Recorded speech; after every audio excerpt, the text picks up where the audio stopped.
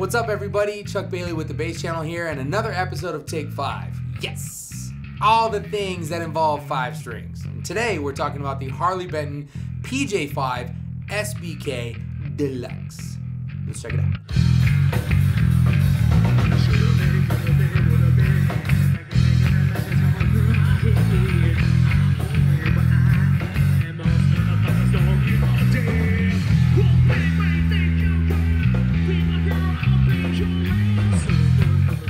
So just like the last episode you saw on Take 5, I took this bass a little different of a direction with Chris. We bounced some ideas off it. It's actually a great idea on Chris's end. And I've had some more gigs come up recently where we could see how this bass sounds, maybe not necessarily with the kind of music you play, but how it would sound in a live mix. You gotta keep separated.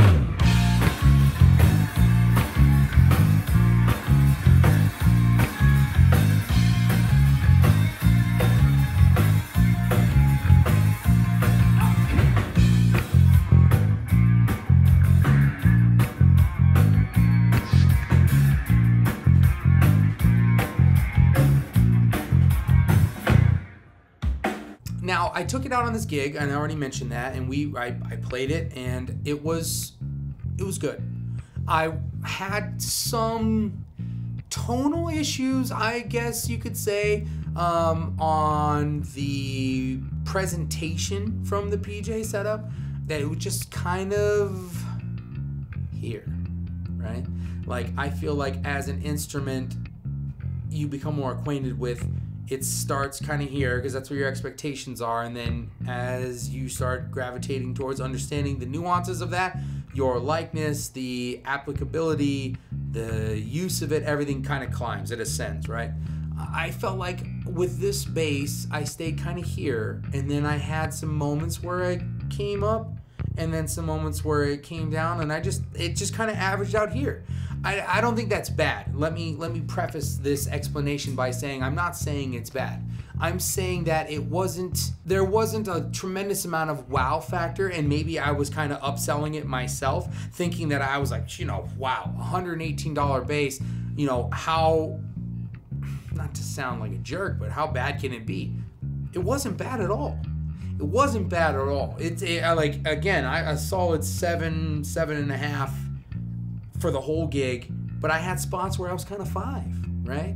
And, I don't know what they're using for the components, for the magnets. I'm not going to Bill Nye this. I think that, again, like I've mentioned in other videos, this stuff has to be fair to yourself as far as how it feels. The sound, like I mentioned, can change that, right? It has that reverse P thing going, which would make it a little harder because the shell of that P pickup in that is a little harder to match if you were going to change that. So keep that in mind if your intentions are to mod it.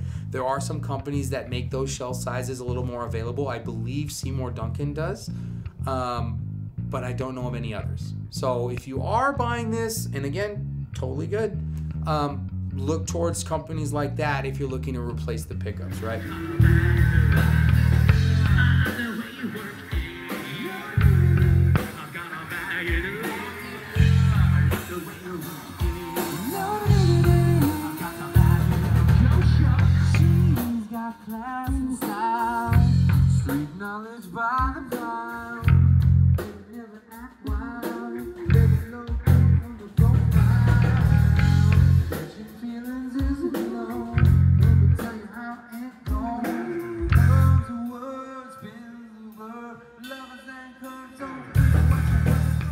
There was a lot of pros and cons. I'm gonna narrow it down because I think these are the most important.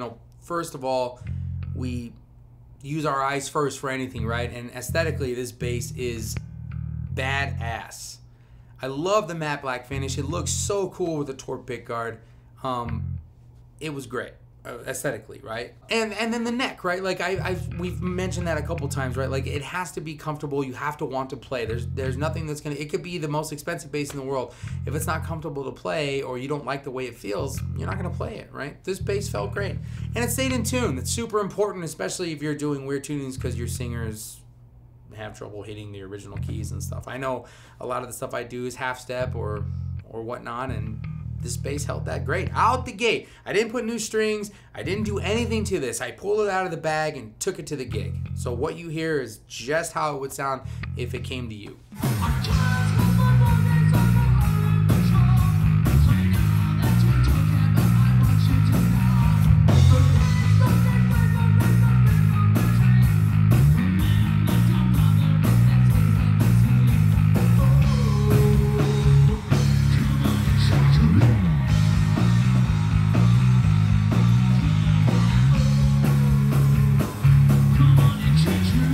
My history with PJs is a little convoluted, and that's why I want to be fair. I had an MTD in the past that was a PJ system, and I've heard a lot of people make them sound great, right? Like I have a weird thing with basses like that, where like I don't like Warwick basses at all. I get picked on because Chris is a big Warwick fan, Josh and all that, but like I don't like the way they sound when I'm playing them. I don't know if you've ever experienced that, but there's certain basses that when I play them, I hate them. But I like when other people play them because they make them sound good. And, you know, that's just a character thing. That's a nuance thing. That's a touch. That's a feel thing, an experience thing, whatever you want to call it. It's just not me, right? And a lot of times, 4-string PJs, like the Bandito, that's my other bass we've talked about in the past on this channel. I love that bass. I love that bass. It was my go-to gig bass when I was touring for 20 some odd years ago, and I beat the hell out of it, and it consistently sonically delivered, and it felt great. For whatever reason, 5-string PJs do not sit with me well, and that's why I want to be completely fair. I want to be unbiased as possible. I am kind of gun shy when it comes to 5-string PJs. I love the 4-string versions. But for whatever reason, I always feel like there's a sacrifice for the low end of 5-string PJs because you have the versatility of a P pickup and a J pickup. I've heard it explained where you don't get the best of both worlds, you get the average of both worlds, and that kind of cancels it to an extent with some players and some tones that you're trying to get, because the P pickup has its famed history of what a P pickup is supposed to sound like, just like a J pickup has an expectation from bass players on what an ideal J pickup should sound like, whether it's in bridge or neck position and vice versa. For PJs, the J is almost always in the bridge position, right? And the P's in the sweet spot are close to.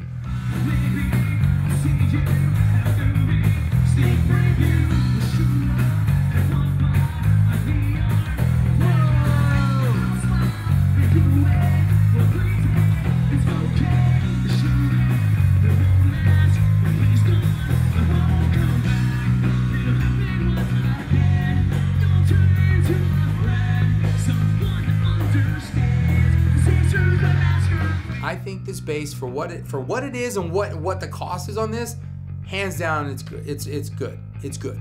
Is it something that I would always reach for on a gig if I had other options? No, not necessarily.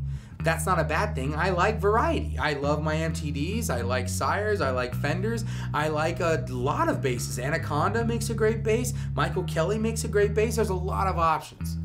This bass is just one of those things that it just didn't hit with me. Maybe one of the other guys in the channel are gonna check it out and they're gonna be like, this is what I've been looking for. And that's totally fine, right? We're not all gonna like the same stuff, and no harm, no foul. It's nothing against the company. It just didn't deliver what I needed, right, for the gig. It did the job, totally did the job, and did it fine. But it was just those moments when you get out-of-body experience and you're playing where you're like, yeah, I like that. Yeah, that sounded good. Yeah, I dug that. The feeling of it, as far as ergonomics and comfort of playing, solid. Solid. It's just a sonic thing, and that's why I'm in that weird position because of the odd shape for the shell and finding another company. I don't have a ton of experience with the Seymour Duncan stuff, so I don't know if I'd find something that I would like.